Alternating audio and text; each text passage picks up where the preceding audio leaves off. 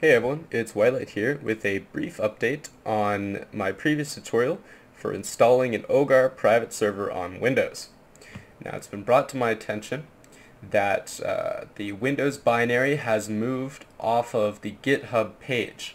So if you follow the directions in my previous video, it would direct you to this page here, and it would tell you to download this zip file. Now this zip file is it still contains all the source information, so if you're an advanced user comfortable with dealing with Node.js and WebSockets, this is still fine. You can just follow the rest of the directions on this page and you'll be good to go.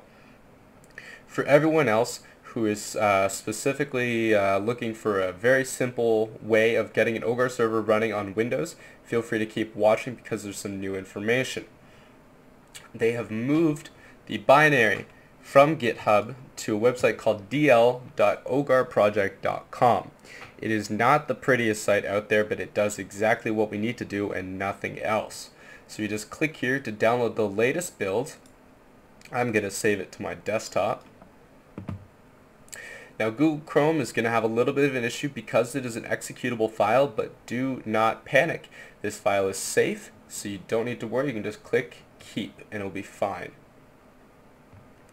So now to run it, you're going to hold shift, this is important, hold shift and then right click on the area around the OGAR icon. And you're going to click open command window here. So this black box is going to pop up, and I know a lot of people don't like it very much, but it's quite straightforward. You're just going to type OGAR and then hit tab and it will automatically complete the file name for you. To run it, you just hit enter. Now it brings up an error, and I did this on purpose because a lot of people had this exact same error and they weren't sure what to do. It says that it cannot bind to the port, which in this case is port 443. And in almost 100% of the cases, the issue is because people still have Skype open. Skype hijacks that port, it doesn't let anyone else use it, so you need to close out of Skype or change it in the settings. Now, because I don't want to go monkeying around with the settings for this video, I'm just going to close out of Skype just to demonstrate. So now that I've run it, after closing Skype, it's perfectly fine.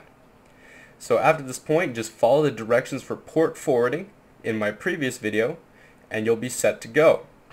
If you have any other questions, feel free to leave a comment below. If you enjoyed my video, like, comment, subscribe, whatever. It's up to you guys. I'm Whitelight. I hope you guys have a great day. Happy modding.